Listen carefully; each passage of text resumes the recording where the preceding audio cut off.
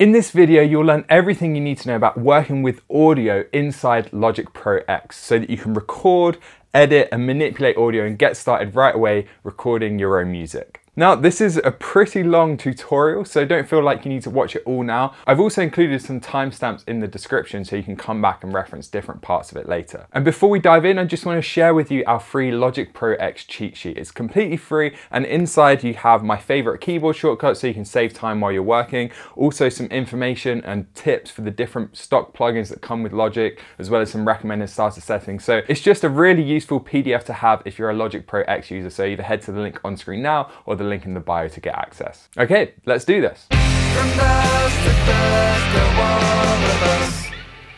So first of all, we need to create a new project so that we can record some audio. So let's just go ahead and create an empty project and add an audio channel. Now this is the first way to add audio channels because you're prompted every time. And if you know you're going to be adding or recording several tracks, you can just change the number of tracks here, set the input. If you have quite a big interface and you want it to go input 1, input 2, input 3, etc., you can hit ascending, but let's leave that unticked now. And that's one way you can quite easily add channels. Let's delete those. The second way is by just clicking this add button here, and that brings up the same interface.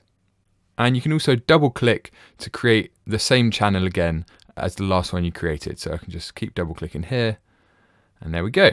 So if we're just recording one channel, let's delete these and expand this one. Now you can see here that my voice is already triggering this meter, but you might not see that yet because you need to make sure you've got the right settings. And if you're using a audio interface, a USB one or a Firewire one, you need to change your settings. And even if you're just recording with a USB microphone, you also need to change that. So let's go to Preferences and Audio, and that'll bring up this dialog. And this is where we tell Logic what output and input device we want to use. Buffer size, if you're recording, use a low buffer size, and that means you won't get any latency. But if you're mixing, use a high buffer size because that gives the computer more time to process all your plugins. So for now, let's use a low latency, and it will tell you here roughly what the resulting latency will be. And then you can add a delay if you want to as well here, but let's just leave that at 0. And leave the other settings on their standards. So we hit apply changes once you've selected your interface. And now make sure this is on R for record arm, and you will see your audio. So if you don't have it on record arm, and this is defaulted to it, but if you don't have it on record arm, now this one's on record, you'll see that when I hit the record button, it's only recording to this channel because that's the only one that was on record arm. Whereas if I change this to input 2, even though there's nothing there, you'll see that I can now record arm 2 tracks. So here I'm now recording to 2 tracks at once. And there we go. So it's that easy. When you want to record, you just press record arm and hit the record button. Now there's a few settings that you need to be aware of. So if we go to recording settings, we can change our settings here. So counting, you can also use this button. You can see when I press that, counting goes from 1 bar to none. But if you want to, you can change it here. And you can also add a pre-roll in seconds. And when I add a pre-roll, it will now wait 2 seconds. Or go 2 seconds back and then start recording. So you can either do it by bar or by time. But let's turn that off. This option here, auto colorize takes, is really handy. If I turn that on and then go to here and press option C, it will bring up this color window. And using this, I can change the color of this channel, and you'll see the color at the bottom there changes. Now with auto colorize on, when I then record onto that channel, and it will stay red when you're recording because that indicates that you're recording, but now this has changed to purple. So that's a really handy feature. When you've got lots of channels and you're recording lots of things at once, you might want to have all the drums one color, the bass a different color, all the vocals the same color, etc. And that helps you to navigate around your project. Some of the other settings are MIDI related, and just be aware that they're here. You can change the recording path as well, but I recommend to just leave this on default and it will record to your folder wherever you saved the project.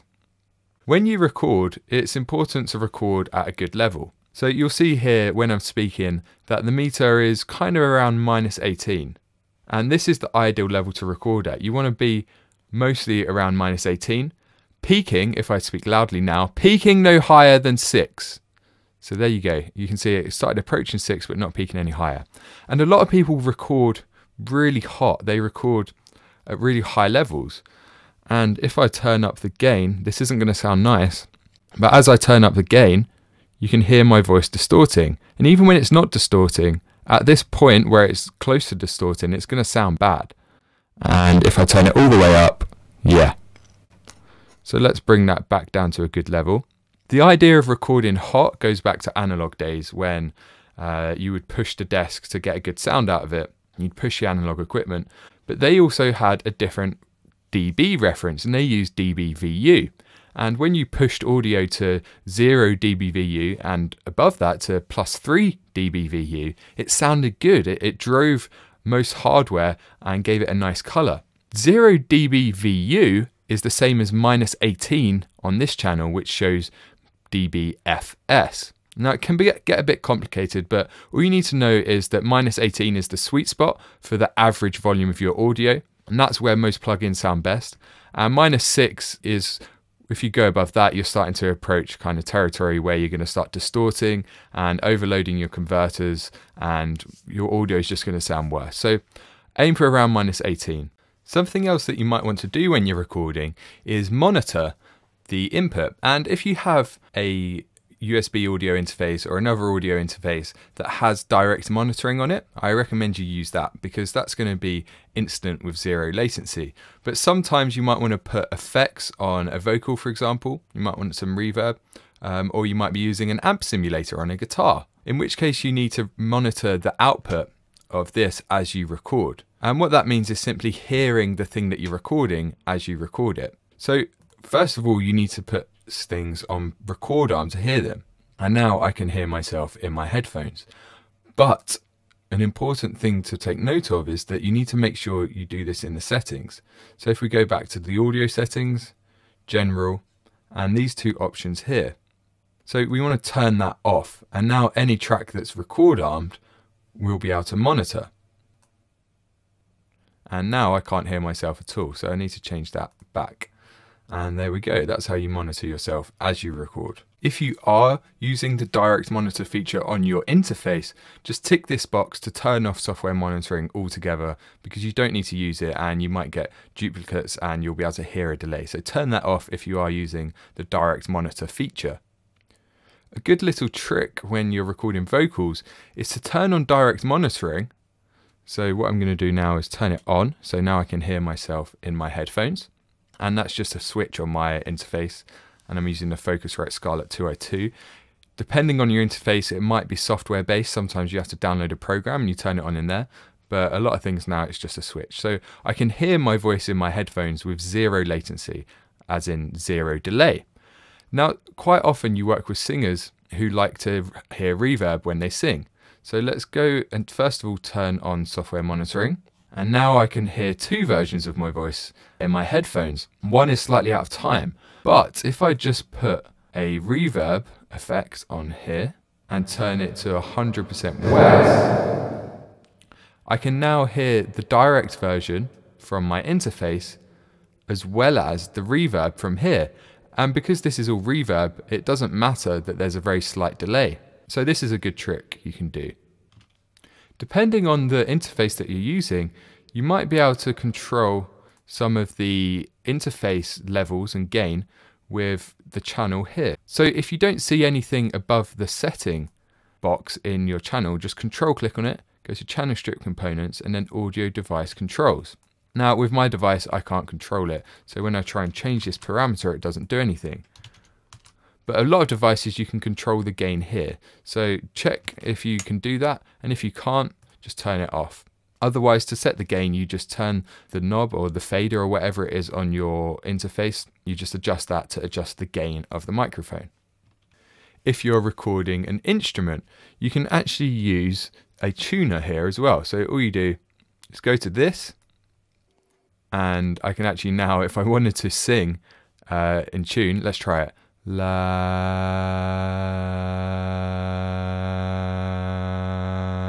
There we go, just getting in pitch there. And let's turn that off. Quite often you won't be recording from the very beginning. So let's just record some dialogue here, just as an example.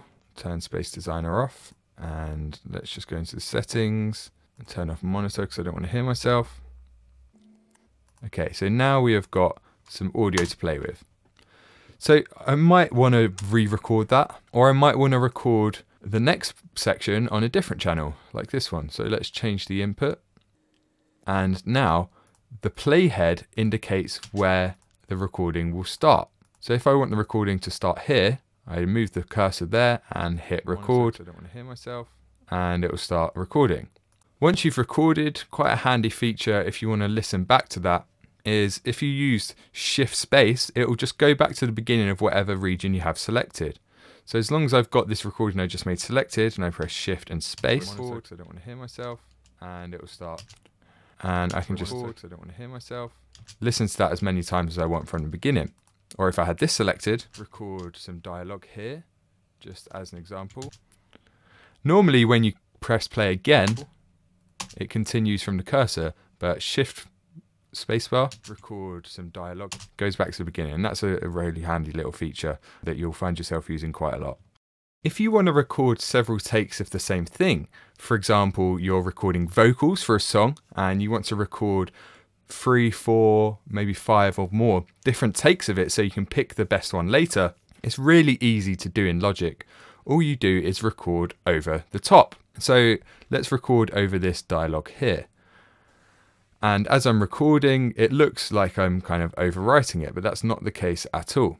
What you'll see here is automatically, if we zoom in, automatically Logic has created these lanes for us. And it's telling us that this is take 1 and this is take 2.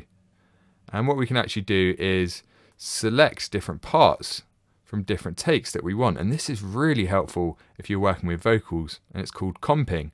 And it's also really helpful if you're working with dialogue, and again, you're doing lots of the same takes.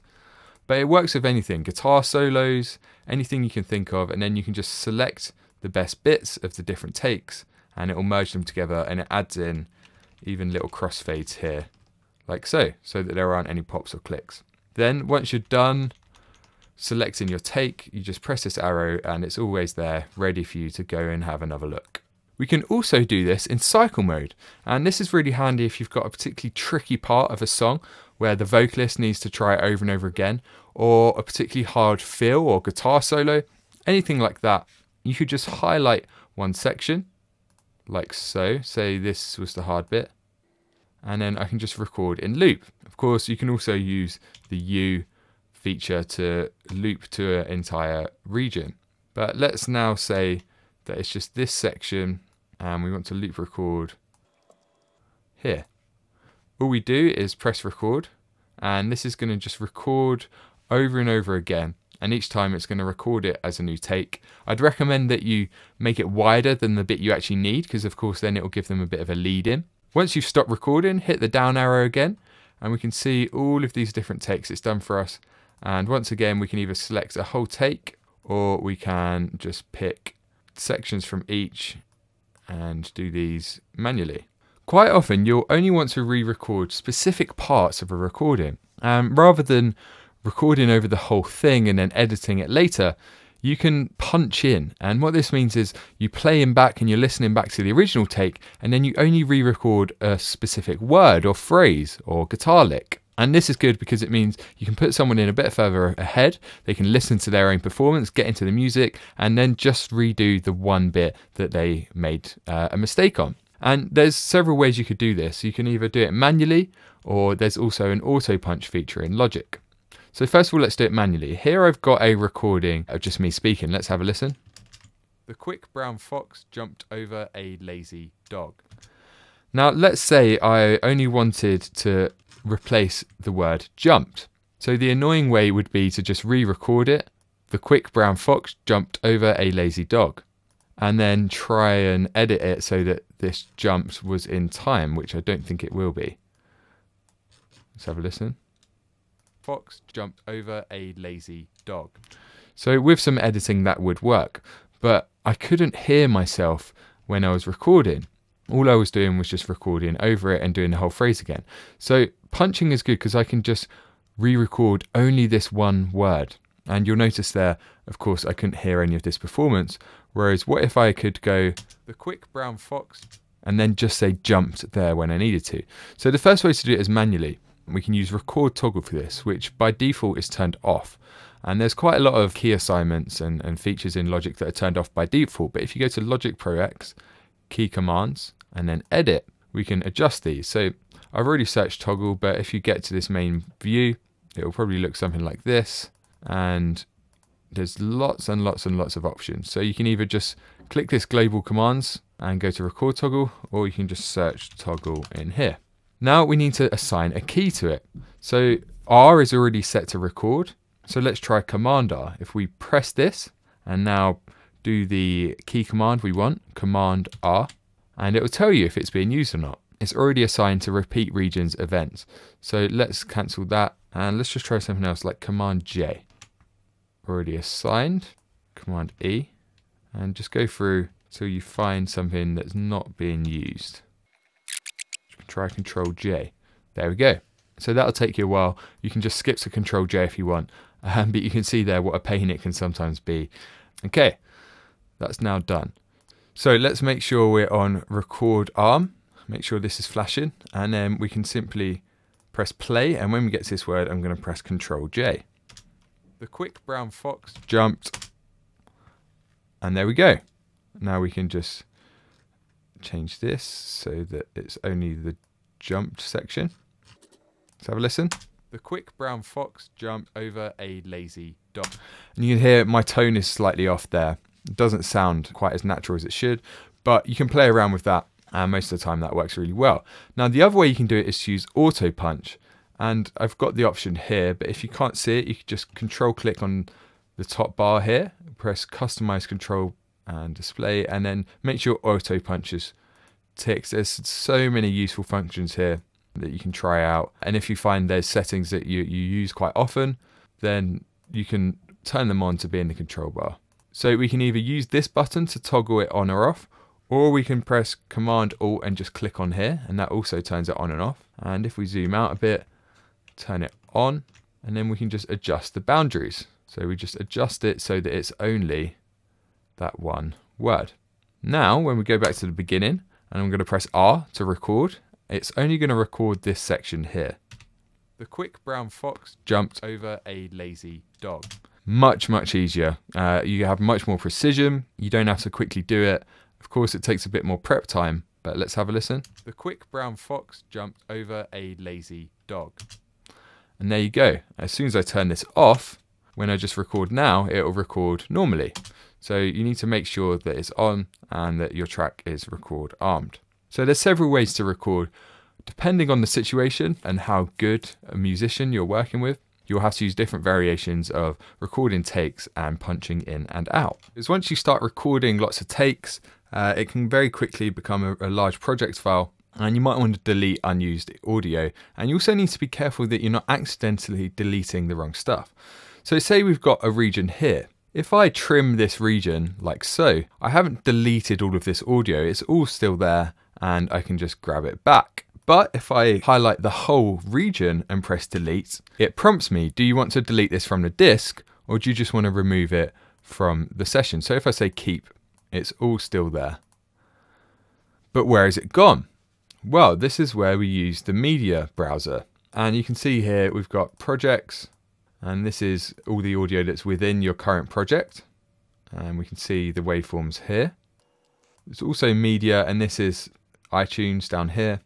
Movies, and then you can finally browse just your normal files, and this is good if you want to start importing audio. But for now, let's just look at the project view. So this is all the audio that we've recorded in this project, and we can audition it just by clicking and holding. Brown fox jumped over and it also tells us the bit depth, the sample rate, file size, and tempo information as well. So if we want to delete stuff permanently, we can just go here and press delete, and then that prompt will come up again, and we can delete stuff from the disk. Now, another really handy thing, if you're sure that you want to delete loads of stuff, but you're not sure what's being used and what isn't, you can go to Edit, select Unused, and this will select any files that aren't being used. Of course, I'm not actually using any, so it's selected them all. But say this audio, and you can just drag it in, was being used in the project. Now when I go to Select Unused, you see that that is unselected, and I can then go to Delete and delete all of them. And if you click for all, it will do it for the same. There are some other handy features here, like strip silence, which will automatically detect all the audio, and we can strip anything below a certain level, which is the threshold. So now I can strip silence, and you can see what it's done here is deleted the bits between, and that's quite handy for vocals or other things where you want to remove any background noise. 1, 2, test 1, 2. But you need to be careful because it can be quite destructive. And I recommend using a noise gate instead, but that's handy if you've got really long silences between, say for example, it's a live recording of a whole gig. You could just set the audio threshold really low so that it only cuts the absolute silence, like this part here. Now that you know how to record your own audio, you need to have a better understanding of editing and how you can maneuver and manipulate that audio within your project. So first of all, let's import some new audio. So if we go back to that media browser and the media tab, and then let's find something that we can import. So anything will do. Just grab anything off of your computer. This is in stereo, so it's going to create a stereo track for me. And let's change that to stereo. Let's have a listen.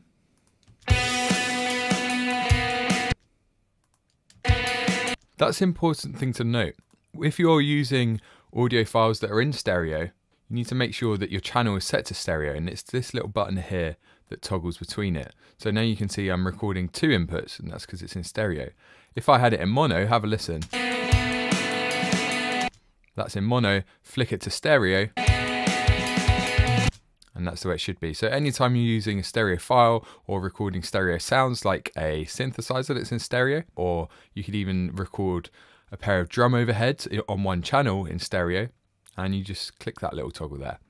So now that we've got our audio, let's look at how we can manipulate it. So highlight it and press Z to zoom to the whole thing.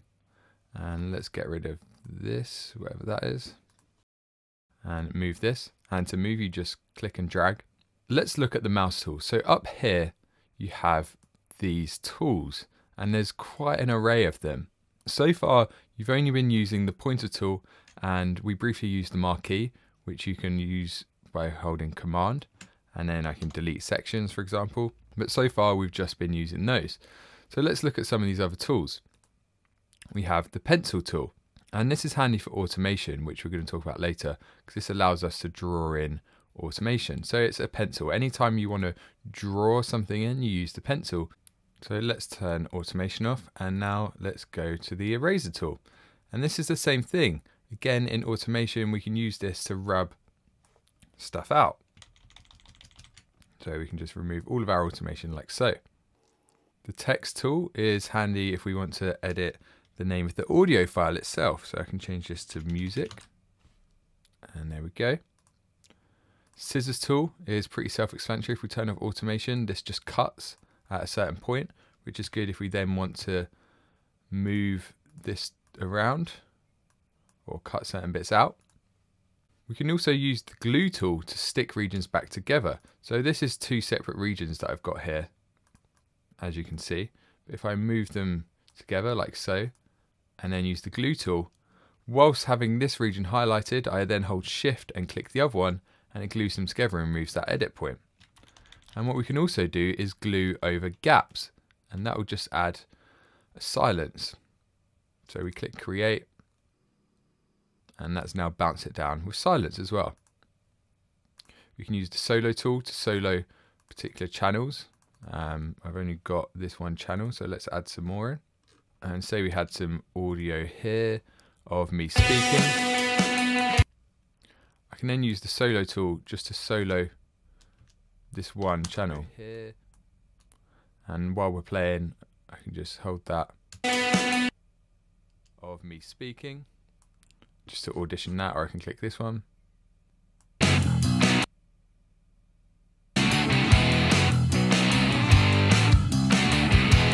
like so. And we can do the same with the mute tool. And this one is just a one click to mute. Zoom is the same as holding Alt. So with the pointer tool, we can hold Alt to use zoom, or we can just use the zoom tool itself to zoom into sections. The fade tool is for adding fades at the end of tracks. So I just highlight the whole section I want to fade out, and it adds a fade out, and then I can adjust the curve of this fade out like so, and I can do the same on the beginning of the track. You can see the fade there, and then we can edit it, and you can drag this as well to adjust the fade. So let's have a listen to that just as an example. So you can hear how that fades in. And fades are important when you're editing, because if you're cutting audio, you need to add really short fades. So for example, I could drag this, and this is another really clever tool, is the clip tool. And using this, I can just drag the edge of an audio file. So what you would normally do is make sure that your fades were there, just to make sure there's not any clicks. Like so. And you do that at the end as well, but more on that later. We have the automation select tool, which allows us to select areas of automation. So if we added some in with our pencil, I can then use the automation select tool to just select these automation points, and I can move them up or down, or I can delete them. And then we can also add curves like so to our automation, which can be handy. Finally, the marquee tool works in the same way as holding Command when you're on the pointer tool. And the flex tool, this allows us to add flex points and move the audio like this. And we're going to cover that in a lot more detail later. So that's all of the tools, and you'll also see here that there's one on the right. And this is our secondary tool. So the default is to have the pointer as our main tool, which we can use to move, we can use it to grab the ends, we can also use it by holding Alt, and then we can zoom in. And then when we hold Command, we go to our secondary tool. So the default is marquee, so we can delete stuff. But if you find that a lot of the time you're using a different tool, you can change it to the fade here. So now when I hold Command, I now have a fade tool. And then when I hold Command, I can move this fade and add crossfades if I wanted to.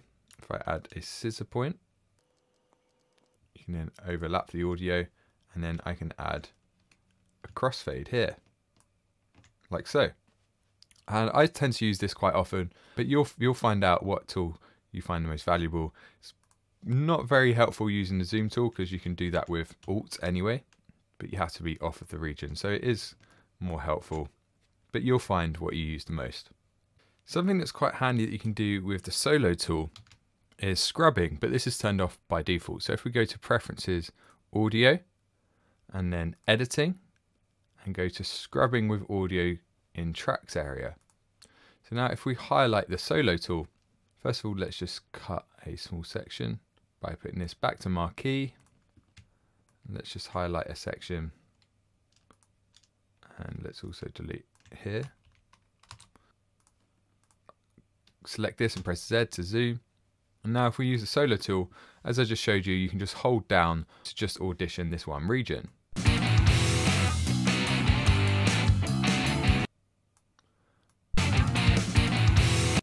But now that scrubbing's on, we can also hold and move.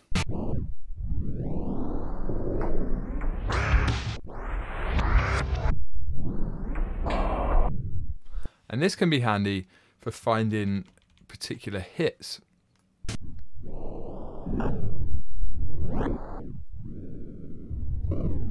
So if I wanted to make an edit, there would probably be a good point just before this hit. So that's a really handy feature. When you're using solo, you can also option click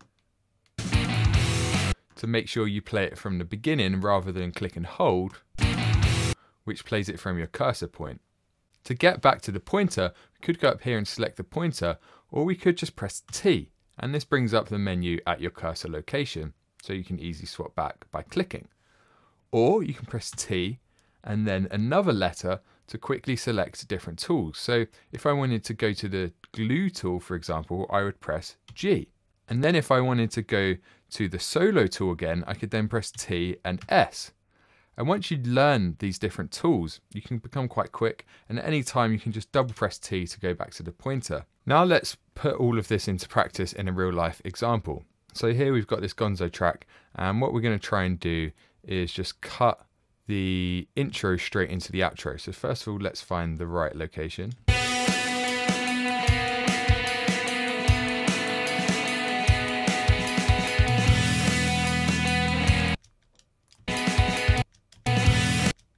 So it's that there that we're looking for. If we go to the solo tool,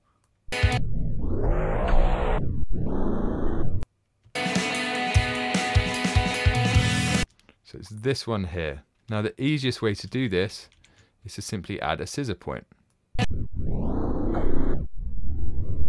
we go T and then I for scissor tool and add our cut. We could, if this was a shorter edit, we could just use the marquee tool and we could have just selected the bit that we wanted to delete like so. But because we're skipping a whole song, let's do it this way. So let's go back to our arrow pointer tool, press Z. Let's find the outro and zoom in there.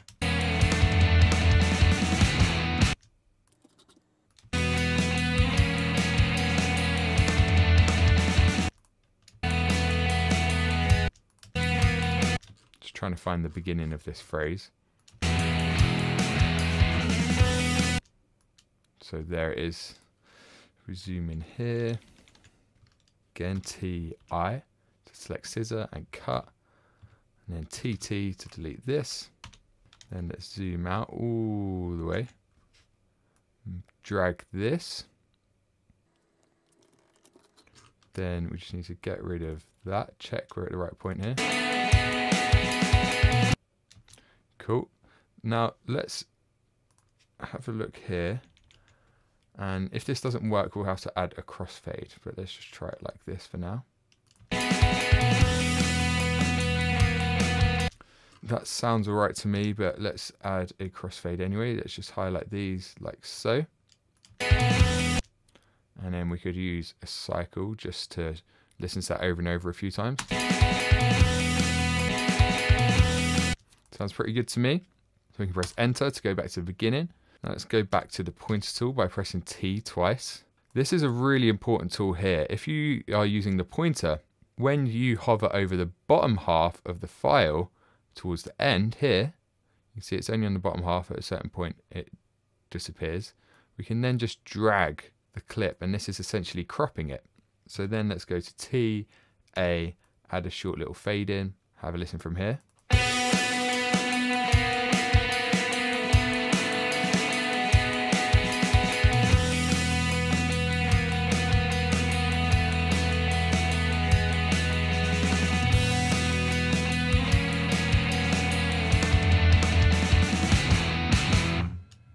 Then that outro, that ring out is quite long there, so let's just trim that and then press T-A for the fade tool and drag that in like so. Have a listen to that. And then finally we can press TG and glue these together. And then now we've got our merged file, and we could press T text to change the name of this to Gonzo Short. TT to go back to pointer. Click and drag, enter to go back to the beginning, and then play. And there we go. Earlier you learnt about recording multiple takes by simply recording over your audio, and then we saw this view here. But now let's go over that in a bit more detail and learn some more advanced stuff about that. So first of all, you can press Z with any of this selected to zoom to the entire thing. And unfortunately the tracks can't go any smaller than that. So we've got all of our takes here, and you can select a whole take just by going and clicking on it. Let's press S so to make sure you're in solo. If you're listening to a vocal, for example, you want to make sure you just listen to the vocal, and then you can go through and audition these takes like so. 1, 2, take 1, take 2, take 2, take 3, take 3, and so on and so forth. Now you can also do this in cycle mode. So if I just press U to go to the size of this region and loop it, let's have a listen. Take 3, take 3, take 3, take 4, take 4, take 4, take 4, take 5, take 5, take 5, take 5, take 5, take 6, take 6.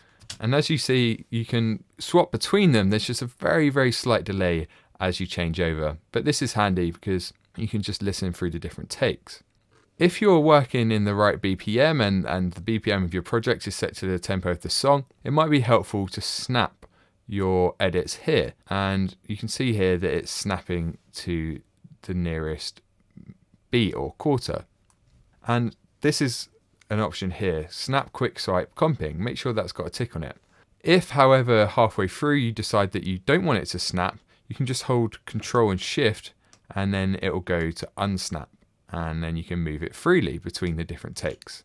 This arrow here flattens it, and then using this we can actually switch between different takes. So say we just want to listen to the whole of take 1 or the whole of take 2, etc. And then your comp is under comp A. If you want to add 2 different comps, you can go to duplicate comp, and now we're on comp B. So I can have a slightly different one where, say for example, I think this phrase is better, but I don't want to get rid of the first one because that was also good. So now I've got comp B as well as comp A. Let's have a listen to comp A. Take 7, take 8. So that's a mixture of take 7 and take 8, and then comp B is now take 7, take 9. A mixture of 7, 8 and 9. This one here switches between quick swipe, which is what we're in now, where you can quickly move between them, and normal tools. Once we're in normal, we can then actually edit the takes themselves and delete sections or trim them back like this and use our normal editing tools. Whereas when you're in quick swipe, you can't do any of that. All you have is this quick swipe tool. So that's good if you want to edit the original take. You can also change the color of these takes. So if we press Alt-C, it brings up the color menu, and then we can select a take and change its color like so. And if you don't want to actually comp to it, we can just click on it with the scissor tool and we can change the color of our takes, which can be quite handy because, for example, you could make all good takes green, and you could make okay takes orange, and you can make bad takes red like so, and then you've got an easy rating system. Some additional options that can be quite handy: you can right click on these and you can change the color that way. You can also slice at comp selection borders, and now this splits it into several comps, and if we wanted to, we could delete these bits that aren't being used. Finally, you can also right click and do trim to active comp selections. You can also right click on here to alternate between the different takes and bring them up to your main comp. When you're done comping, you can click this arrow, or you can go to this comp pop-up menu and do flatten, and that'll flatten all of the audio for you. And then you could also do flatten and merge, and this will put it into one audio file. Finally, you can also export active to new tracks. You can unpack to new tracks if you want all of your comps to be on their own tracks, and a few other handy options are available there. The good thing about Logic is that it automatically adds fades in for us. So if I add a new comp here and then zoom in on this, you'll notice that it's automatically added a small little crossfade here, like so. And this is important because if you don't have a crossfade, you might be able to hear this edit point. But just because it does it automatically doesn't mean you can kind of forget about that. As I mentioned in the last lesson where we edited that song, you need to make sure you have a small crossfade.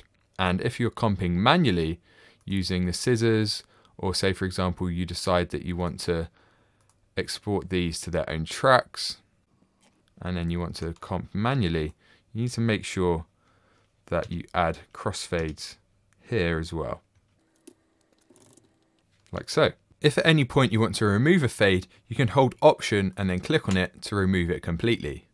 You can also add fades at any point by highlighting a region, going to the region options here, going to More, and then add in a fade out in milliseconds. And we can also add a fade in there as well. If you're using a crossfade between 2 points,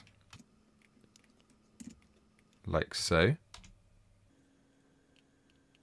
you can also adjust the fade type. X is a basic X, equal power is normally sounds more natural, and you can also try S-curved. Another way you can edit audio is using the audio track editor. So first of all, let's import some audio. So I'm going to browse to file.wav here, and I can audition it using this button.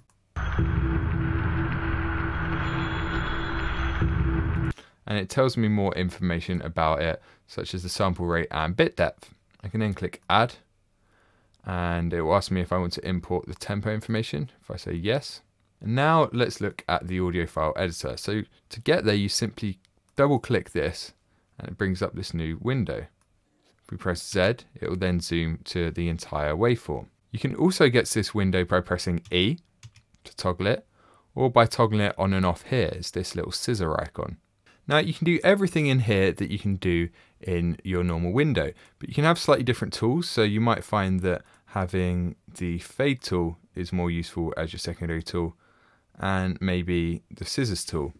But I'm going to stick to the pointer and the fade. And then everything I do in here, you'll see correlates to up here. So if I then trim this, see it's trimmed up here, I can then add a crossfade, fade out even, and it all corresponds to there. If you want to make the waveform bigger, you can use this slider, the same as in the track overview page. Now you might think, well, how does this help me? There's several reasons why this is helpful. First of all, you can have different tools. But secondly, if you're in a busy project where you're really zoomed out and you've got loads of tracks, and this might be zoomed out all the way like this, rather than having to zoom in and edit it in this area, all you have to do is double click it and it comes up here nice and big. You can edit it with your favorite tools and then just close the window. You also have the audio file editor. And in this window, we're editing the file itself, not just the track, which is here. So let's duplicate this. Let's just pick a section. And now we want to make a new audio file out of this one little bit. So let's go to Edit, Convert, Audio Region to New Audio File, and create a new audio file. And this means we're not editing the original audio. So now if we zoom on that, double click, or we could press E, make sure we're in File, and then we can edit this. So if we go to Functions, we could reverse it, we could add a fade in, we could add a fade out, and we could also invert the phase, change the gain so that it's louder or quieter, and a few other settings that can be really useful. Then we can revert to the backup, save a copy of the file, or just leave it as it is. And now we've got our reversed audio file with a fade in and fade out.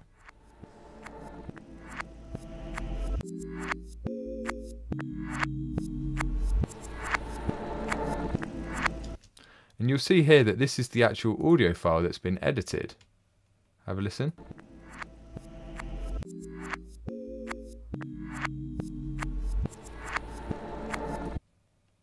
The reason you'd use this is if you wanted to edit an audio file without having to bounce it every time. You can edit the file itself and then it's all done in real time. You don't have to keep bouncing it and re-exporting it. If you're worried about editing the original audio file, you can always use backups as well. So I can create a backup and then say, for example, I changed the timing. So I made it much faster, or let's make it slower, 30 BPM, process.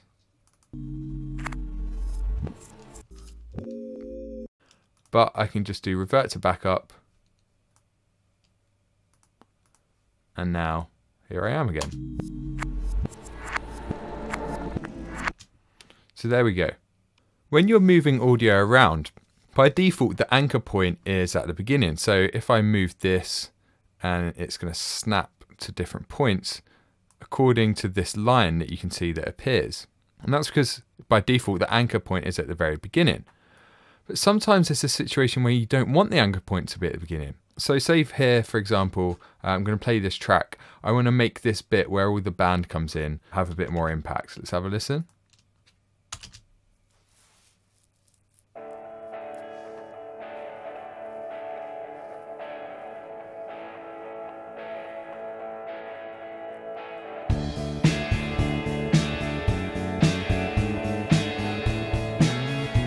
So to do that, this is quite synthy, so I could add kind of like a reversed cymbal that kind of crescendos into that hit. So the first step would be to add a new audio track. I'm going to add it next to the kick because that's going to be the easiest thing to align it to. So let's zoom in a bit more here. So let's go to loops and I just search cymbal.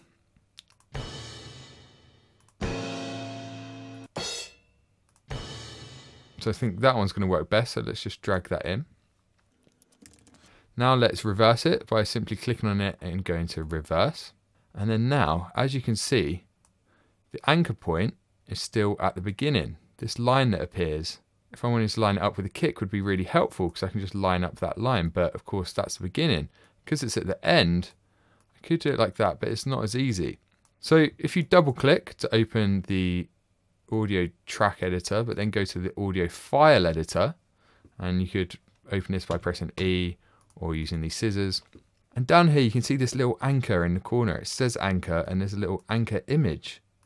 Now I can simply drag this to the point that I want to anchor.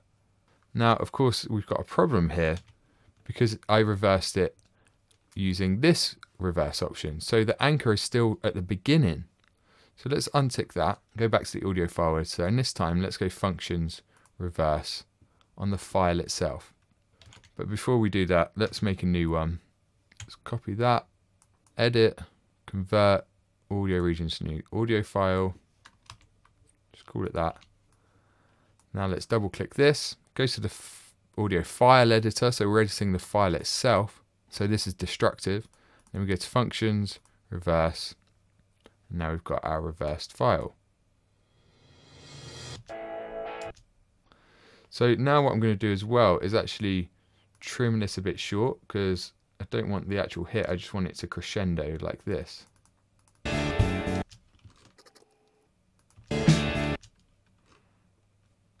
Let's move it into the right place. Solo this as well. And let's add a short fade just so there's no clicks.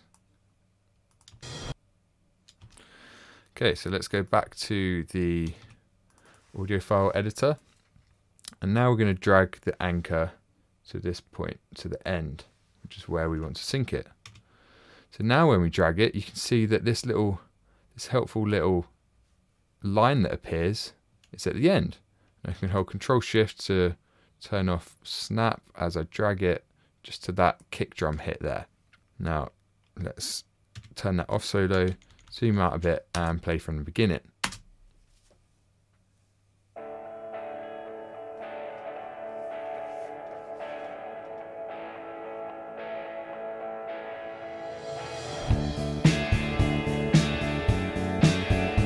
So that works quite well. I like how that sounds. It adds more kind of drama, a bit more tension. It's a bit too loud, I'd make it quieter, but this hasn't been mixed yet, so I'm sure it will have a lot more impact once I finish mixing it. So that's how you move anchor points, and normally the only real case is when you're reversing, but there can be other situations where you might need to move the anchor point. Another tool that's really handy when you're moving audio around and making sure it's all in time and aligned is the flex tool. And we're going to talk about the flex tool in a lot more depth later on, but I just wanted to introduce it now because it has some really easy to use features that are going to be useful here. So on this first hit, let's say for example, I'm not too happy with the timing of the bass and I want to put it more in time with the drums.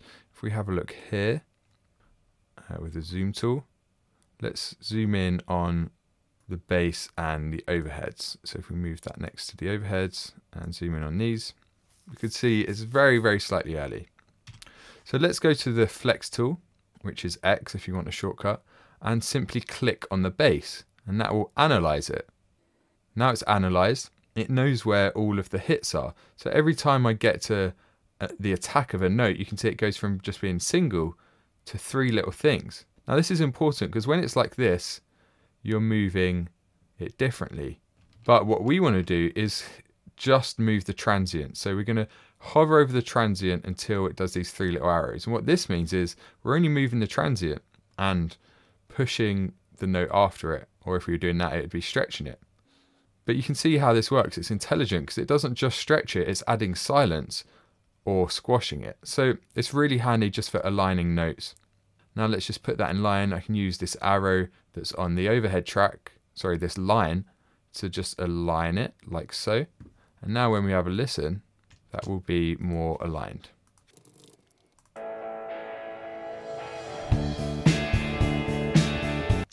Let's solo that. So you can't tell at all that it's been moved. And if there are any other notes that are off,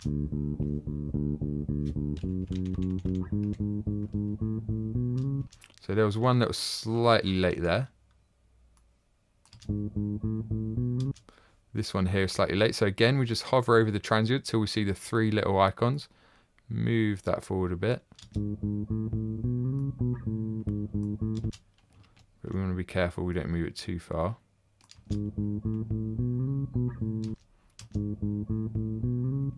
So there we go. Now that's in time as well. So this is a great little tool. We're going to explore the flex tool in more depth later. But if you need to move transients and notes more in time with each other, you just click on it, so it analyzes it, and then you hover over the attack of the note until you see the three little arrows pointing downwards, and then you can move the note like so. In this lesson, you'll learn about using groove tracks. And these are really important when we start layering lots of loops or even your own recordings, because a lot of the time a performance will be very slightly ahead or very slightly behind the beat. If the song's pushing forward, people tend to play slightly ahead of the beat because it adds to the kind of crescendo and builds to a climax and pushes the song forward. On the other end of the scale, a lot of people like to play slightly behind the beat because this gives it a relaxed kind of groovy feel where it's pulling the song back. So a lot of really slow funk music is very behind the beat. And this is stuff that we can't really accurately control using quantization alone, because we can use swing, but it's never quite the same because we want stuff to be slightly ahead or slightly behind the beat. But thank God Logic has got a great built-in feature that allows us to really match the groove of different parts to each other. And it's called Groove Track. So if we right click on any channel or control click, and we're going to go to Track Header Components and show Groove Track. At the moment, nothing has changed. But if I hover over the channel number here, you can see this star appears. Now, the first one that we click to set the star on becomes the groove track. So this is the one that we want to mold everything to. So the main thing here is the beat, and we've got a secondary shaker. Let's have a listen.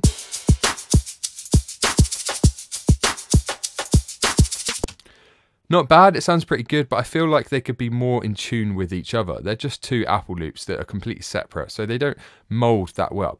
So let's set the main beat as the groove track. So we just hit that star, and now we can see at all times that this is our groove track. Now, any other parts that we want to conform to the same kind of groove as this main beat, we just hit this little tick box, and as soon as I hit it, you're going to see the waveform change, like so. Now, what this means is that by ticking this box, we're saying, well, we want to conform this shaker to the groove track, which in this case is this main drum beat. So now have a listen to how that's changed.